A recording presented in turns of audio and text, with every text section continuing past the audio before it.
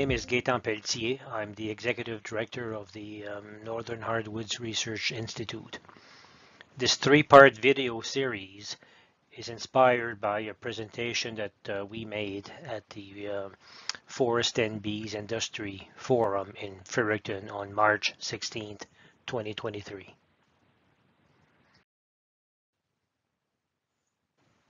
So we now understand the gaps and the challenges around our hardwood resource. So let us look at where we want to go from here. What type of results do we want to get?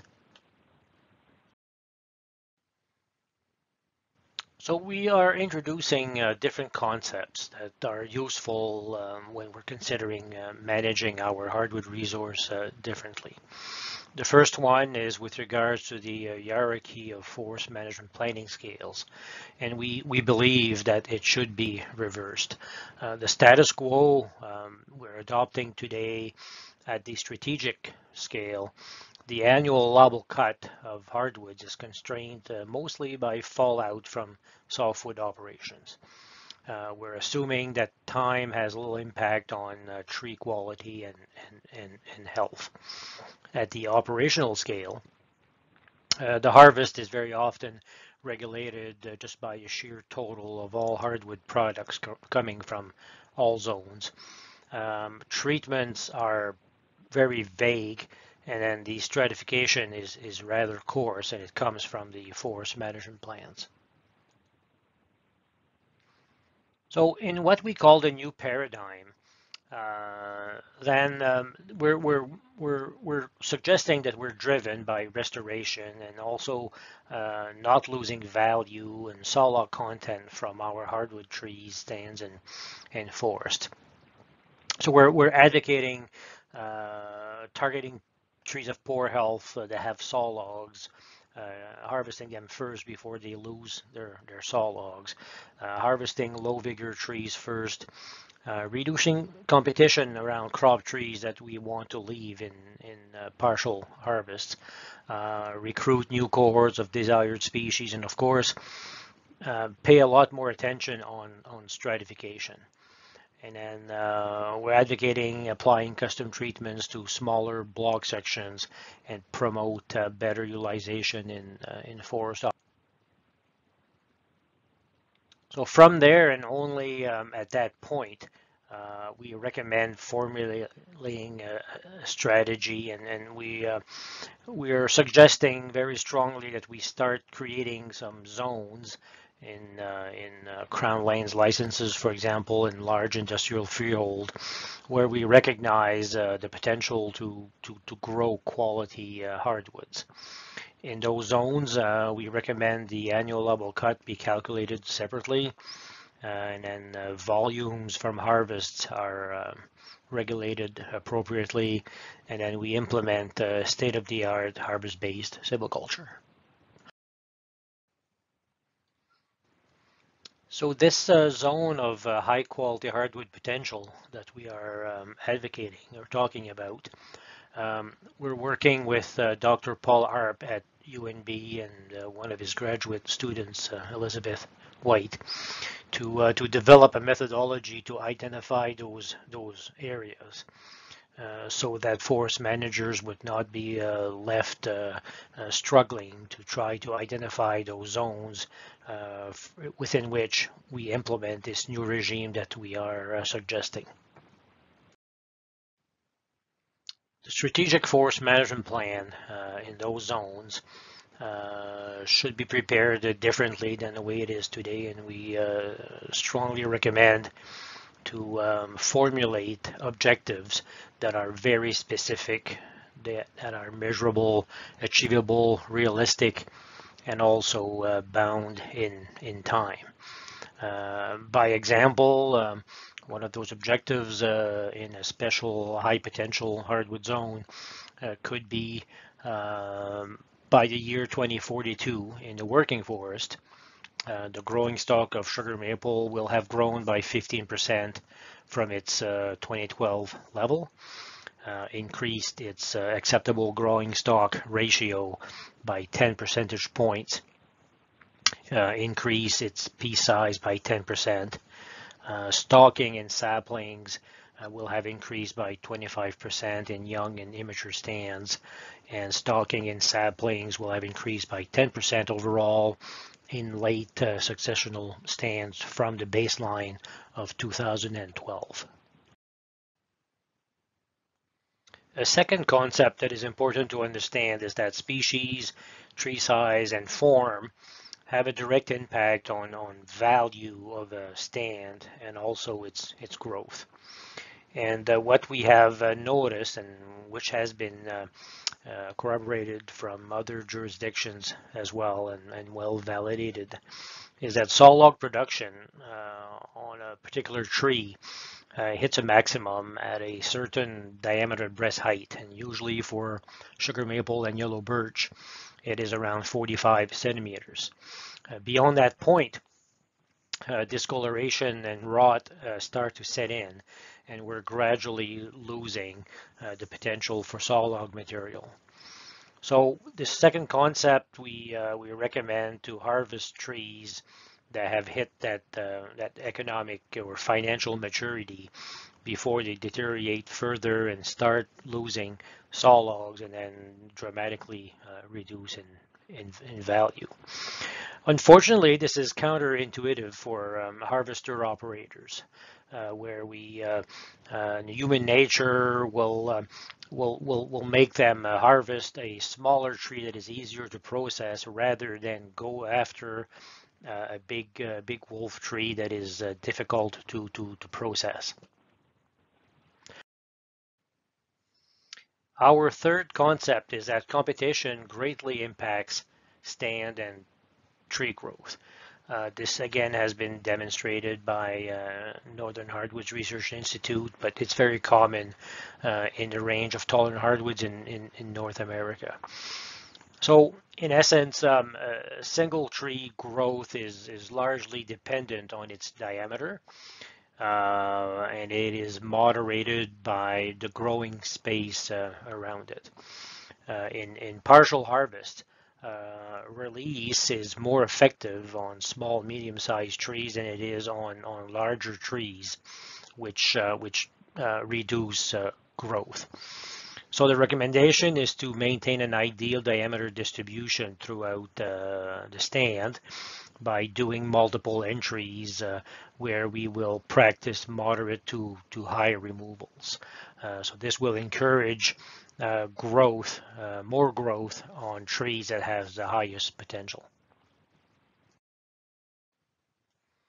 Another concept is that interactions between species, tree size, and growing space impact individual tree growth rate. In this example here, we have a pattern of individual tree growth rate impacted by the tree's DBH. As mentioned before, as a tree gets past a certain size, its growth rate will diminish.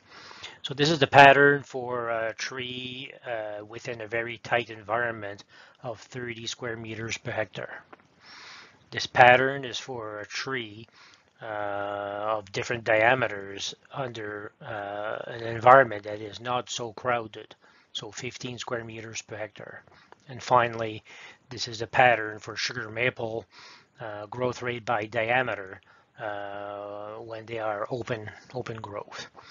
The same patterns exist in the same ranking for yellow birch, but yellow birch always has higher growth rate than sugar maple. So the take-home message here is that single tree growth is dependent on DBH and species. Growing space moderates growth further. Release of a tree will give better results, better growth rates on small and medium-sized trees. And the target is to maintain an ideal diameter distribution for the stand through multiple entries. Again, trying to harvest trees of larger size which don't have the same growth rate. Also, growth rate is impacted by a tree's vigor. This example, again, sugar maple of good health, pattern across different diameters, When health is just average, the growth rates across all diameter ranges are less. And finally, sugar maple of low growth rate will grow a lot less than any other situation. For yellow birch, the patterns are exactly the same. Again, yellow birch has a higher growth rate than sugar maple. So with this concept, it is recommended that we maintain an ideal diameter distribution through multiple entries and to always harvest trees with less vigor that are more at risk because they don't have quite a high growth rate as trees that are vigorous. So far, we've seen that growth rate is impacted by species. It is impacted by diameter of the tree, also its health status, its vigor, and competition around that tree. So a silviculturist can manipulate those parameters and make sure stands are obtaining ideal growth rate throughout their life cycle. Now we're looking at recruiting regeneration. So for tolerant hardwood stands that do contain American beech, we see a pattern based on the intensity of the harvesting. Beech will regenerate well at low harvest intensities. If we open up, beech regeneration will not do as well.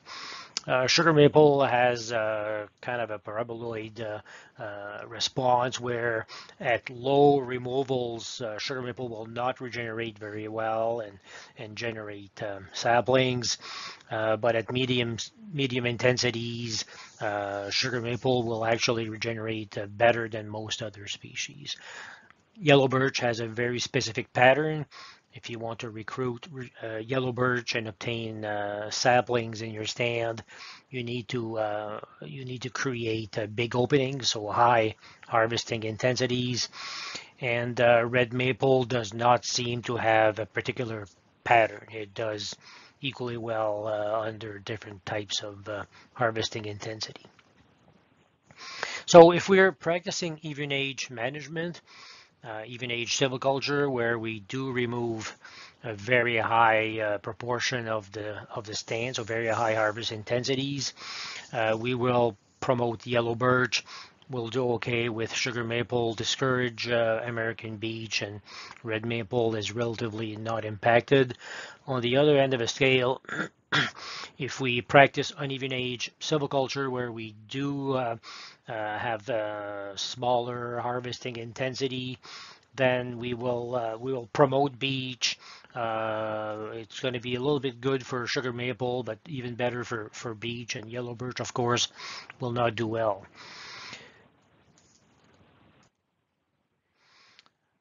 But the interesting silviculture, which is fairly new in North America, if we practice medium removal intensities, so between 40 and 80% removals, it's considered to be irregular silviculture, two-age extensive, irregular shelter wood.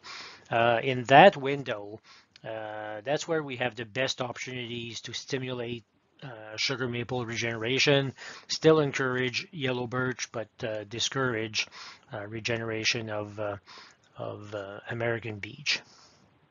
So if we are interested at minimizing beech, we have to practice silviculture that creates enough openings to encourage sugar maple and yellow birch and discourage beech. The last concept is with regards to how even is the distribution of trees after treatment. And what we know is that at some point, if the crop trees that are left are too much in clumps and their crowns are not evenly released, the impact of the treatment is kind of canceled. And at some point, if we have a very, very patchy treatment, the effect is negligible and not better than doing nothing. So it is highly recommended that when we practice partial harvesting as part of a silviculture regime, that we try to release trees evenly and avoid patchiness and leaving clumps of trees. So this concludes the second part of this three-part video series. In this portion, we introduced concepts that we can use to change the way we're managing hardwoods to help fill the gaps that we currently see in New Brunswick and also in other jurisdictions. So we encourage you to go to our website, www.hardwoodsnb.ca, and check the section about the silviculture prescription system, where you can go in more depth with some of those concepts.